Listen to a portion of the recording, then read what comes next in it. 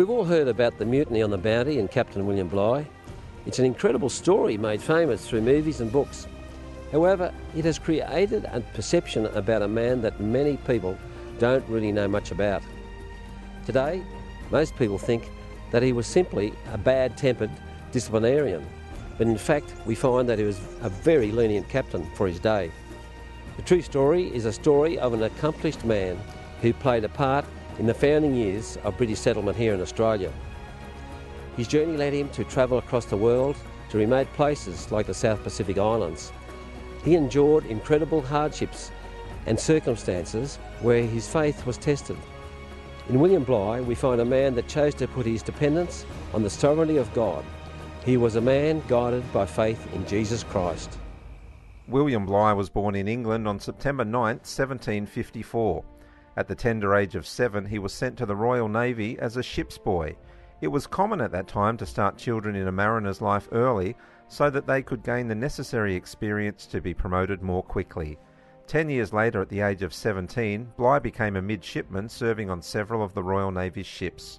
He grew up to be an intelligent man, well versed in science and mathematics, and was also a talented writer and illustrator. 5 years later, in 1777, he was appointed sailing master on Captain James Cook's boat, the Resolution. It was on this voyage that he would find himself at the other end of the world at Adventure Bay on Bruny Island. This is Adventure Bay on Bruny Island in southern Tasmania, and it's really famous because here Captain Cook arrived in 1777.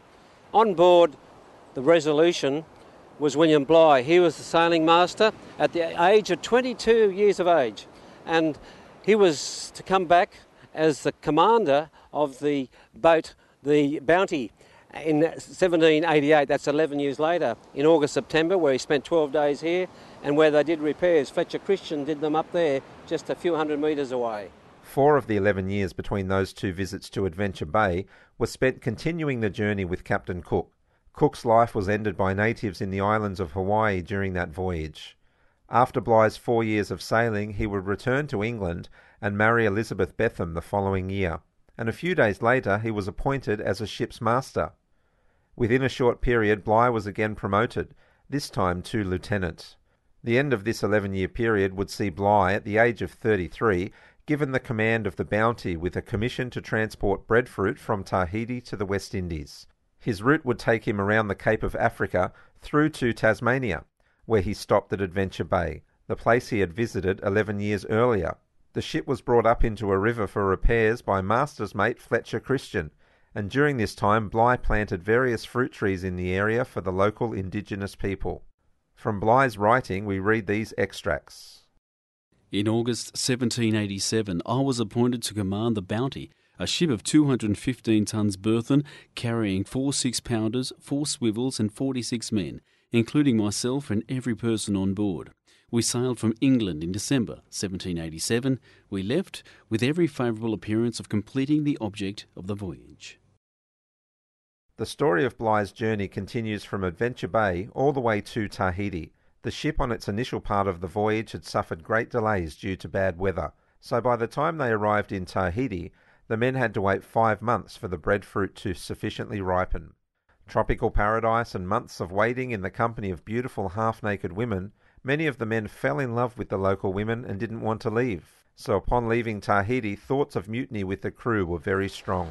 Fletcher Christian and his co-mutineers had a lot of women, and they lusted for them so much that they decided to have a mutiny, and finally found Pitcairn Island, which they had noticed previously on maps and so on. And Fletcher Christian and his men really had such murderous and lustful thoughts, even with the indigenous men there on the island that they took with them with their wives, that they fought and killed each other until 2 remained. That is 2 men, Adams and Young. And after a while they decided this is not the way to live, so they decided to reintroduce the Christian faith. They had prayers, they had grace before and after meals, they had Sunday services, they began worship, and really they decided to have a little Christian nation. The small island of Pitcairn, a small dot in the vast expanse of ocean, was a perfect location for the mutineers to hide. Once the mutineers had murdered each other, the new beginning started with "Thou shalt not murder," and the 10 Commandments, which were carved out of wood from the original bounty, were taught to the island's women and 19 children that were left. These 10 Commandments are now on display on Norfolk Island. After the mutiny, Fletcher Christian, as one of the main mutineers, set Bligh adrift in the middle of the open ocean, on a launch with his loyal crewmen. William Bligh set off with his 18 crew. One had been killed, called Norton, and as he sailed in this boat, open boat with 2 sails, it was 23 feet long and 6 foot 9 wide, with these people on board, he prayed and believed in Providence, and it was Providence that saved him, and he acknowledged that. And certainly when he arrived in Australia, going through from Tonga through to the Fijian Islands and through the northern Vanuatu near the Banks Group, he went up to the highest points of Australia, and as he arrived there and set forth for Timor, he realised that he needed to pray more and understand God's working in saving them. And he said a prayer that was beautiful on embarking to East Timor. Bligh wrote in his prayer book the following: O Lord, our Heavenly Father, Almighty and everlasting God, who has safely brought us to the beginning of this day, in and through the merits of our blessed Saviour, through whom we are taught to ask all things. We, thy unworthy servants, prostrate ourselves before thee and humbly ask thee for forgiveness of our sins and transgressions. We most devoutly thank thee for our preservation and are truly conscious that only through thy divine mercy we have been saved. We supplicate thy glorious majesty to accept our unfeigned prayers and thanksgivings for thy gracious protection. Thou hast showed us wonders in the deep, that we might see how powerful and gracious a God thou art, how able and ready to help those who trust in thee. Thou hast given us strength and fed us, and hast shown how both winds and seas obey thy command, that we may learn even from them to hereafter obey thy holy word, and to do as thou hast ordered. We bless and glorify thy name for this thy mercy in saving us from perishing, and we humbly beseech thee to make us as truly sensible of such thy almighty goodness, that we may be always ready to express a thankfulness not only by our words, but also by our lives in living more obedient to thy holy commandments. Continue, O Lord, we beseech thee, through the mediation of our blessed Saviour Jesus Christ, this thy goodness towards us, strengthen my mind and guide our steps.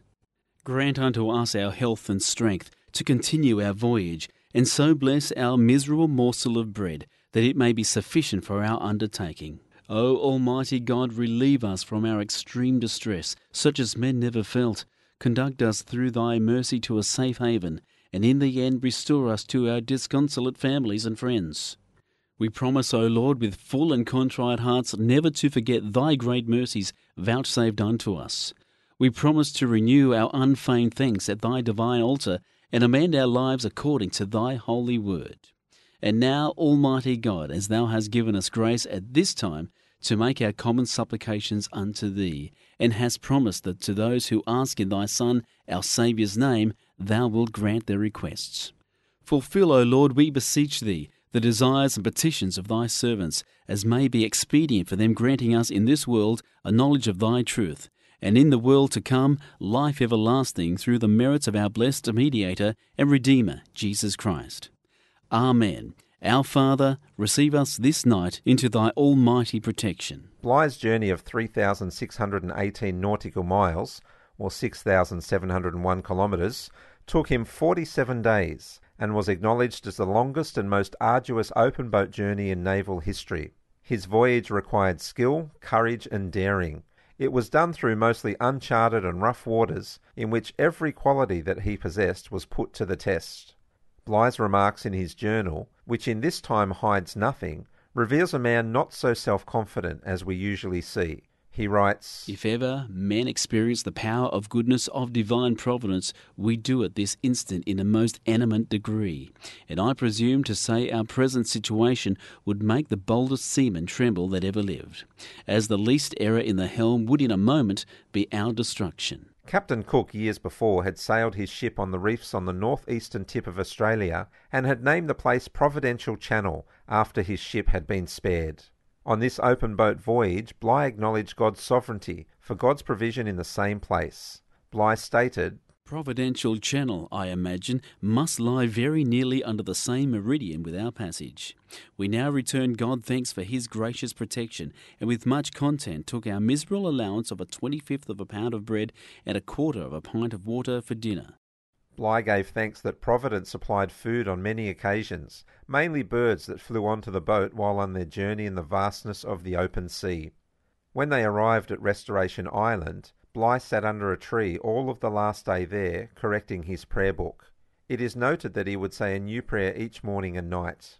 Bligh also mentioned of his journey, "I reflect how providentially our lives were saved at Tofoa Island, Tonga, by the Indians delaying their attack, and that, with scarce anything to support life, we crossed a sea of more than 1,200 leagues without shelter from the inclemency of the weather. When I reflect that in an open boat, with so much stormy weather, we escaped foundering, that not any of us were taken off by disease. Thus, through the assistance of divine providence, we surmounted the difficulties and distresses of a most perilous voyage, and arrived safe in a hospitable port." Bligh eventually returned to England, and his career in the Navy continued, seemingly unaffected by the mutiny. In 1790 he became captain of the sloop HMS Falcon, followed by service on other vessels. In 1792 he again visited Tahiti and successfully transported breadfruit to the West Indies. Following the Battle of Copenhagen in 1801, he was commended for his bravery by Admiral Nelson and elected a Fellow of the Royal Society in consideration of his distinguished services in navigation and botany. While it is told that Bligh was a hard man, his logbook actually shows that he was in fact lenient. He scolded when other captains would have whipped, and whipped when other captains would have hanged. Later, Bligh would serve as the Governor of New South Wales and was sent to sort out the issue of corruption and the illegal trade of rum in the colony. Government officers and military associates were defying government regulations by engaging in private trade for personal profits. Behind me is Bligh Point on Bruny Island. Now it's significant because William Bligh anchored off here in 1809, and that was because in 1808, on the 26th of January, there was a Rum Rebellion, they call it, and that rebellion that took place in New South Wales when Bligh was governor was led by John MacArthur and others such as Major George Johnson, who later had to give reasons for their mutiny or rebellion and in England. And so Bligh stayed off here hoping for news and keeping an eye on ships that entered the Derwent River just up here so that he could be reinstated. Unfortunately, that didn't happen for him, and so he went back to New South Wales after Governor Macquarie was installed and sailed to England in 1810. After 1810, Bligh was promoted to Rear Admiral of the vessel Blue, and in 1814 became a Vice Admiral. He died 3 years later in London in 1817 and was buried in a family plot with monument atop with sculpted breadfruit. The house that he lived in also stands till this day. Bligh's journey had many ups and downs, a mutiny and betrayal by his friend Fletcher Christian, an incredible journey of thousands of kilometres in an open boat, and being deposed as governor with the Rum Rebellion for simply doing his job. We find in William Bligh a man who through these challenges had a faith not commonly known nor necessarily taught today. He realised his own limitations and inability to change circumstances on his own. He acknowledged his need for dependence on God, and despite his faults exhibited his relationship with Jesus Christ for us to be encouraged and learn about today.